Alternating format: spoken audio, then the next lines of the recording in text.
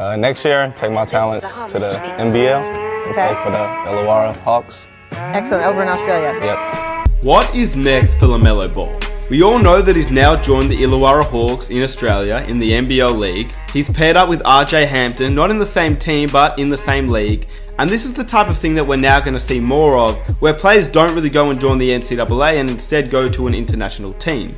A lot of them will go to Australia in the NBL League, because obviously it's an English-speaking country, it's still very high competitive basketball, but other countries like China, they will get a few players. They only a few years ago got Emmanuel Mudiay, who went top 10 in the NBA draft. So obviously there's a lot more international teams that are willing to take on college prospects, but rather not play in college and play overseas.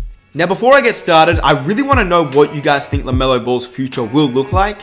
And if you enjoy these types of videos, let's see if we can reach 1,000 likes for the next video, and let's get into it. In Australia, the NBL has become a new destination for players looking for a year of competitive play before they're eligible for the NBA draft, and a perfect alternative for those who are trying to physically prepare for the NBA. The NBL is still an NBA ready league. We get guys from the NBA who are veteran players and they need to go overseas and prepare because the NBL is a ready-made league. These guys play professionally. They are grown men who actually rely on the NBL to make a living. This isn't just some easy league for any teenager to join. This is still a professional league. As LaMelo Ball stated himself, the NBL has a great strength and conditioning program. I heard they got great strength and conditioning over there, so off the court that'd be good, and then on the court, you know, pros been through there, stuff like that, so I think it's all gonna help. And it's just best for me, I think. So overall, what does he need to achieve in the NBL? And we're gonna break it down exactly as how he can make it to the NBA through what he does in the NBL. We're gonna look at previous plays in the NBL and look at a few comparisons. Obviously, the NBL has a long history of developing great young players. Many of them have gone to do great things in Australia, Europe, and of course in the NBA. And the signing of LaMelo Ball is just a testimony to that. Terrence Ferguson, a current starter for the Oklahoma City Thunder, only averaged 4.6 points, 0.6 assists, 1.1 rebounds, shooting 38% from the field, and only shooting 60% from the free throw line. And he was still selected 21st overall. And that is actually insane considering that those are very bad numbers and he's still got a top 20 pick basically. Now let's look at a guy who's not in the NBL and he actually got drafted this season. Sekou Doumbouya. He played in France this year. He went top 15 this NBA draft. He only averaged 7.8 points per game, 3.3 rebounds, 0.7 assists, shooting 48% from the field while shooting 34.3% from 3. Once again, those stats are not insane, but it was still good enough to be a top 15 pick in this year's NBA draft simply because he played against men at a professional level. Let's look at another guy, Brian Bowen, who entered the 2019 NBA draft. He put up similar stats in the NBL at 6.3 points per game, 3.2 rebounds, 0.6 assists, shooting 45%, and was a former McDonald's All-American, 5-star recruit coming out of high school. And whilst he was not selected this season in the NBA draft, he immediately signed a 2-way contract with the Indiana Pacers once the draft ended. Which therefore tells me that if LaMelo Ball can average close to 10 points, 5 assists, 5 rebounds, which doesn't seem like a lot, but in the NBL against bigger bodies and a different style of play isn't easy, but at the same time it's not ridiculously hard, while still maintaining an efficient shooting percentage, 10 points, 5 assists, 5 rebounds, there is no doubt in my mind that LaMelo Ball will be a top 5 draft pick in next year's NBA draft. But then again, it's much easier said than done. Now, maybe not a top 5 pick, but he will definitely get drafted if he can even average 6 points, 5 assists and 5 rebounds, in my opinion. And I think he's definitely going to do that. LaMelo Ball will now experience a more professional route in order to exceed greater expectations at the next level. And while he has done this in Lithuania, this is what he has to do from now on to make it to the NBA from the NBL. I'm trying to be the #1 pick for the 2020 draft. His situation is a little bit different to RJ Hampton, considering that RJ Hampton actually had the choice to play college, whereas LaMelo Ball didn't, considering he was already a professional player, and that means he can't make an NCAA team. He said, and I quote, "I'm really looking forward to playing professionally this season, so I can focus all of my time and energy on basketball." LaMelo is purely fueled up on taking his game to the next level, and Illawarra seems like the perfect fit as it's a hardworking blue-collar city. In the past though, critics have been labeling LaMelo Ball as lazy, careless, at times arrogant, And this has been since he was only 14 to 15 years old, where he played with his brothers in high school.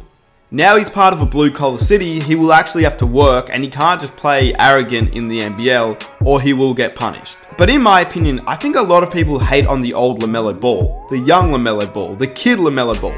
I feel like this guy has grown up a little bit.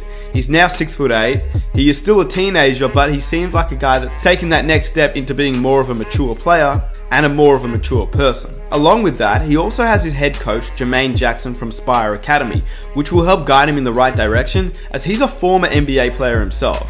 And I quote, "Having JJ with me has been incredible. His experience, guidance and mentorship has been a huge benefit to me, and having him there in Australia will only continue to help me develop on and off the court." So why would LaMelo Ball choose the NBL? Well, the competition. LaMelo Ball is in the perfect situation in my opinion, considering he cannot play college, as not only is he grasping scouts' attention through playing in an arguably more superior and dominant level all around compared to collegiate level, considering that the NBL is still a professional league, whilst I would say that the top level Division 1 colleges are really good and obviously scouts go there to watch these guys play. Playing in a league like the NBL, which is obviously professional, in my opinion is still as good as playing at collegiate level. Because he will go up against well-established point guards, shooting guards and small forwards who have proven their talents through playing in the NBA.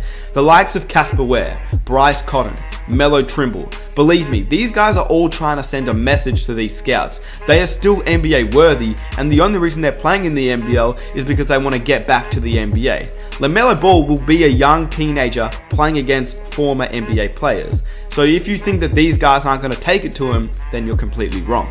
They're going to show him that LaMelo isn't the only star in this league, and just because he has the hype, does he have the talent?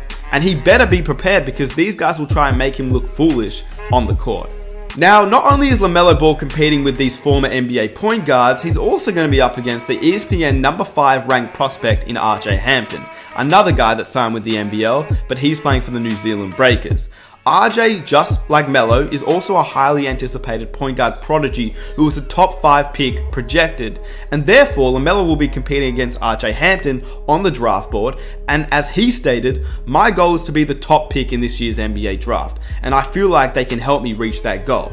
So with RJ Hampton and LaMelo Ball facing off against each other, it gives these NBA scouts a bit of an indication as to where these two players are up against each other and at a professional level. Another thing is his teammates. Along with LaMelo Ball's competition, his teammates are not a joke either, as the Illawarra Hawks also want to make a name for themselves, and they have players on the roster that want to play well because they also want to advance their future as an NBA prospect.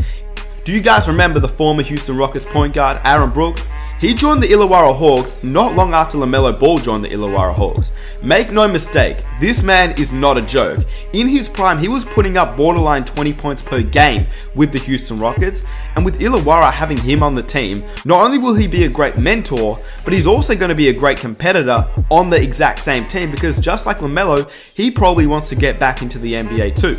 Along with that, the Illawarra Hawks also have another established point guard in the former Cleveland Cavalier, Cedric Jackson, and a former New Jersey net power forward in Josh Boone. So there's a lot of NBA talent on this team. Not only will all these guys be able to mentor LaMelo, but they'll also be competing against him in practice and showing him the ropes in the NBL, giving him advice. But also, these guys don't want to finish off in the NBL, trust me on this. They want to go even further, and they want to prove why they're still able to make it to the NBA too. The media will also have a big effect on LaMelo Ball and even on RJ Hampton. There seems to be a wide number of opinions on how LaMelo Ball's draft stock will be in 2020, but some are incredibly high on him, some are quite low on him. With that said, ESPN have him ranked as number 33 in next year's NBA draft, whilst the latest from the NBADraft.net came out one day ago, and they have Ball drastically higher at pick number 3. So with that being said, LaMelo's draft stock is very unknown, and being in the NBL, it will create a lot of media hype, and that means his ranking will fluctuate quite a bit. If he plays well, he could go way up than 30 and 22 as ESPN ranks him, or if he plays bad, it could go way below that, and we just don't know. So the media is going to have a huge effect on how LaMelo Ball's ranking will be. And plus, we have to remember, LaMelo Ball is arguably better than a lot of the guys and a lot of the prospects in the NBA draft order at the moment. We have to remember that LaMelo Ball was ranked at pick number 7 by ESPN before LeVar withdrew him out of his team at Chino Hills. So, LaMelo Ball has a lot of hype, but how good is he really?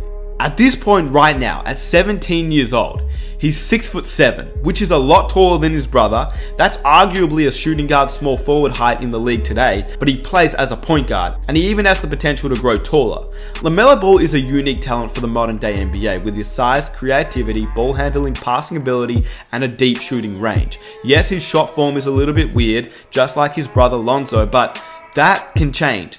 Once again, he is still so young. LaMelo's frame has changed drastically, as he seems to be a little bit stronger and put on more muscle from the start of his senior season to now. And that is something that will definitely develop even further in the NBL, because Australia definitely puts a lot of emphasis on making their players bigger and stronger. That's something that is actually fact in Australia. We tend to make our guys quite big and strong. You can just look at us against any team in the Olympics. We tend to be a little bit stronger and bigger than a lot of those guys, but we don't have the height.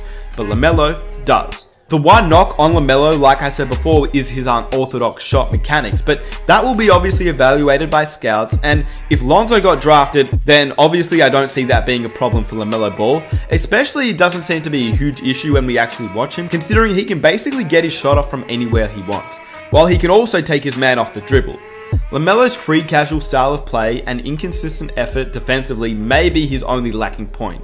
Through the NBL though, he'll be forced to play defense, because if he doesn't, he will be made a laughing stock. Although LaMelo Ball is 6'7", and he may be a little bit slower than some of the quicker guys in the NBL, I don't see anyone lighting him up. The NBL is known for its physical play, and it will pose a significant challenge for LaMelo Ball, who is only 17, and RJ Hampton, but in the end, these guys will learn very quickly, so don't put too much pressure when they first play at the start of the year. With that said, if you guys enjoyed this video, let me know where you think LaMelo Ball will end up next season. Let me know what you think LaMelo Ball's future looks like. If you enjoyed this video, leave a like, subscribe if you're new, follow me on Instagram, that would be greatly appreciated.